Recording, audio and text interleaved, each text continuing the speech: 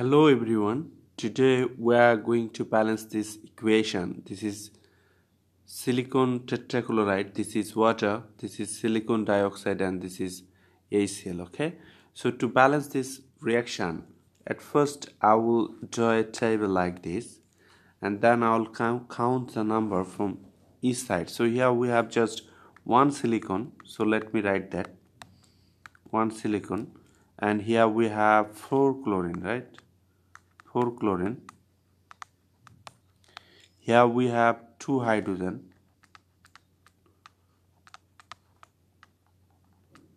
Here we have 1 oxygen.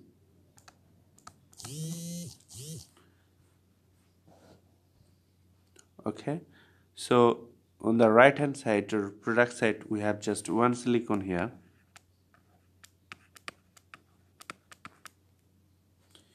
Here we have 2 oxygen.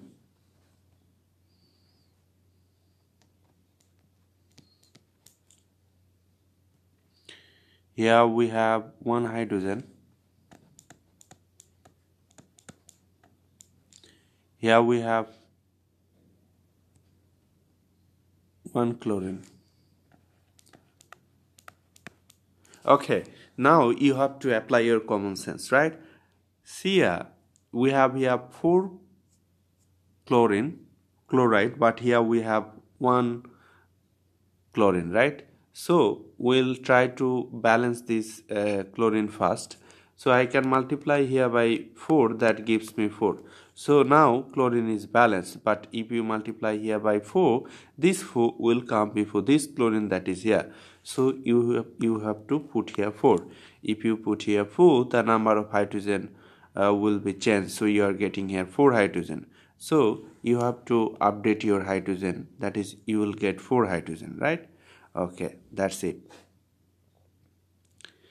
Your chlorine is balanced, your hydrogen is not balanced, right? So here you have 4 hydrogen, but here you have 2 hydrogen. So to balance the hydrogen, you can multiply here by 2, that gives you 4. And these 2 must come before this hydrogen that is here. So you have to put here 2. If you put here 2, the number of oxygen will be changed. So you are getting here 2 oxygen. So you have to update your oxygen. So you are getting here 2 oxygen. So here you have 2 oxygen, 4 hydrogen, 4 chlorine, 1 silicon, 1 silicon. So this is the balanced equation, right?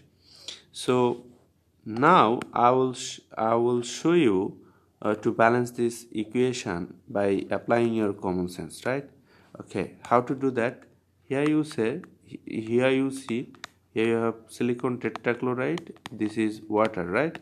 And you are getting here silicon dioxide plus HCl, right? HCl. Here you have 4 chlorine, so you have to give here 4 chlorine, right? So to do so, you can put here 4, right, to balance the chlorine. If you put here 4, the number of hydrogen will be 4.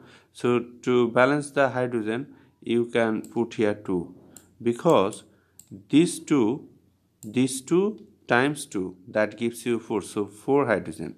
Now you can check silicon 1, oxygen 2, oxygen 2. So this is the balanced equation.